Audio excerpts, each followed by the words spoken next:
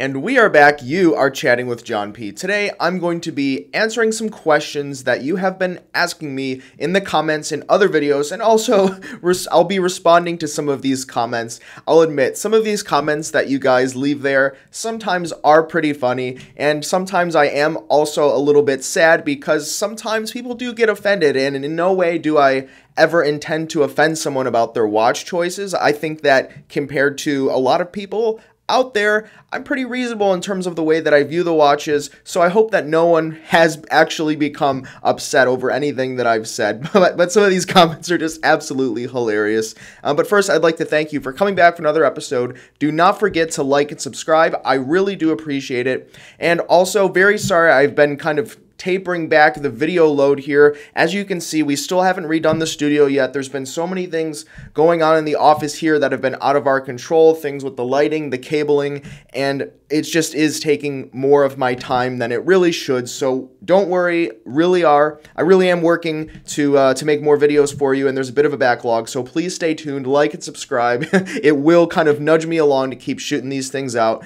And of course, this is all for DelrayWatch.com, where we really do try to deliver a lot of value for you. Today on the wrist, 16550, the early example of the Rolex Explorer 2. I love this thing. Creamy tritium lume, the old movement, the fat bezel with the numbers on that. I love this thing. Future classic. Did a video on that as well. So let's hop into this before you guys fall asleep. Oh, Instagram the real John P.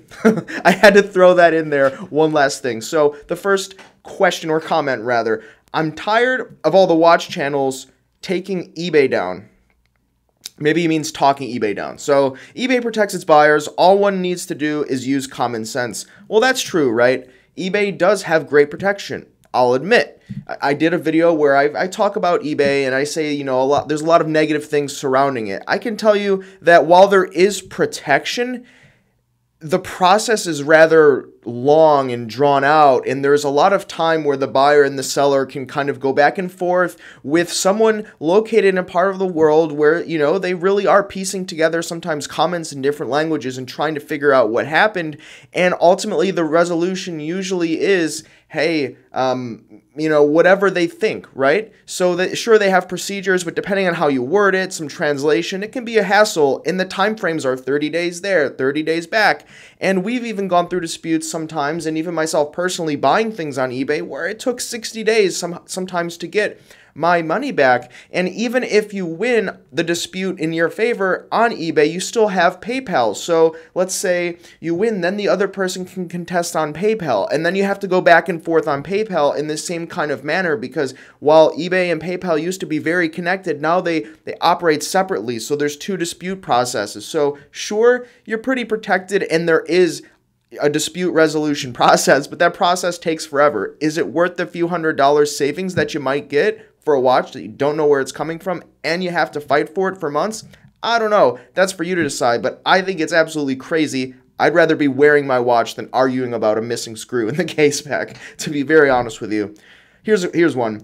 John P., you need new glasses. The new Omega is so ugly. That's ridiculous. Now, let me say, everyone has, you know, they're entitled to their own opinion, right? Everyone has what they like, what they don't like. But I'll say that this, and they're talking about the new Omega Seamaster wave dial with the ceramic bezel. I'll say that this is one of the hottest watches out there. We get so few of these in. We get few of these in compared to the Rolex Submariner because they just go so quickly and people don't want to sell them because they really are a great value. I did another video about that where I talk about spec for spec how the new Seamaster is actually it surpasses the Rolex Submariner ceramic date just based on the stats alone. So you can check that out as well. I don't get it. The market really loves this watch, and it really goes to show that everyone has their own opinion. So the next one. For a $40,000 watch, they are selling the watch an adventure trip with the Italian military, flight tickets, hotels, and experience. Now, this is in reference to a video I did talking about, you know, how Panerai has a couple watches and how Panerai's sales have kind of slumped down. And there's one watch that's $40,000, and if you bought it, you'd get to go and you'd get to, you know, have an experience with the Italian army or whatever they call it there. So I received so many comments about this, so many people saying, hey, you know, you get this experience, and Yeah, in some way you kind of do. So what I did is I took it upon myself, and I wanted to make a video about this, but I don't really want to, talk about things that are kind of negative, right? So I made a video. I contacted Panerai directly. I also contacted their most popular boutiques, and the thing is, the guys working in the boutiques, they never saw this watch. One manager of a boutique in the most popular boutique, I won't name it, but he told me that it was only made available to the most discerning of Panerai collectors. So there's, some guys somewhere that buy every Panerai watch that were only offered this watch. And it turned out that at the time of me making the video, the trip had already happened. So Panerai themselves told me, hey, the trip already happened. The watch is not available for purchase, unfortunately. And then I asked them about the trip, and they kind of told me that, you got to spend a couple of hours with the Italian Navy doing some drill routines. Now, if you want to go to boot camp and join the army, or maybe you can find some club where people do military reenactments. But to buy a watch that's twice the price for a different color scheme as something else they're offering, and then basically be paying $20,000 to go to boot camp for a few hours, I don't know. I don't think that's a very compelling argument, but I suppose maybe the most discerning of Panerai collectors really enjoyed it. If you're one of these guys, please leave in the comments below if you did in fact enjoy it. And also, the way that the conversation read, the trip and the airlines and all that stuff was not included, which many people were kind of led to believe by some of the marketing. So leave in the comments below about this one. I love the fiery conversations. And I don't hate Panerai. I just think that currently they're underappreciated, or possibly properly appreciated. Leave in the comments below.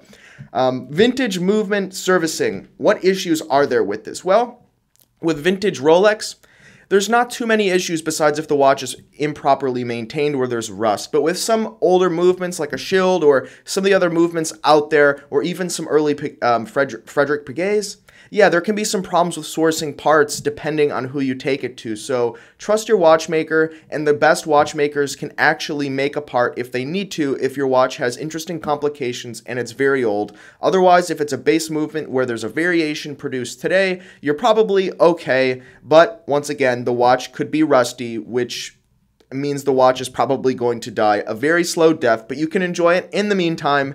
And just make sure you know where you're buying your watches from so you can avoid that problem. Does P and John P stand for provocative? I don't know what this means, but sure. Okay, let's go with that one. Anybody else find H. Moser too gaudy?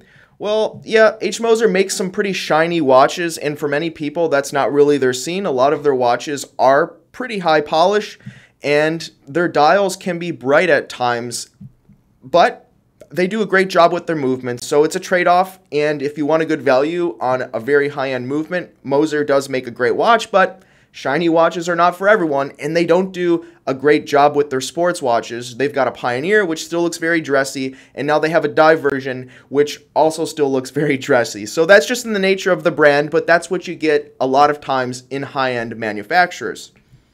Okay, Vacheron. What Vacheron would you recommend, and what target price? It all depends, right? It depends where your budget is. I'd say that in terms of what Vacheron might be underappreciated, all of their dress watches are very underappreciated in terms of sports watches, which is the most common category of what people are looking to buy.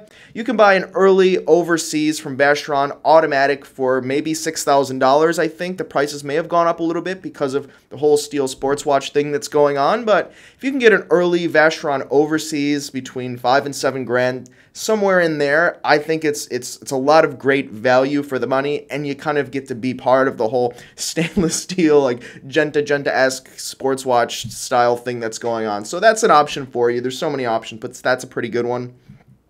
Do you ever regret selling a watch? Yes, I regret selling a couple of watches. Before Delray Watch, I used to trade watches on the internet a lot.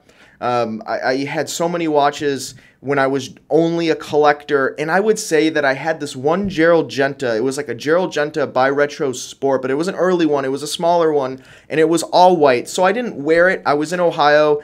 You know, it's really no place to be wearing a white watch. It's usually cold, so it's white. All white is kind of a summer, a summer theme, I guess you could say. And you see it down here in Miami, but in Ohio I didn't. So I didn't really wear the watch. So I did sell it. And this was in a period of time where no one really was drawn to these Genta watches. Genta kind of just fell apart, and then ultimately Bulgari purchased them. But, you know, I just didn't wear it, so I sold it, but now I kind of wish I had it because I'm in Miami, and Genta is kind of coming back because of the whole steel sports watch craze. Everyone's kind of really making watches a passion and a hobby, so Genta's getting a lot more appreciation, including his brand from back when. So I do unfortunately regret selling that, and I haven't seen any out in the market that are just like it. So if you see an all-white Genta, make sure to hit me up at delraywatch.com and I will probably buy it.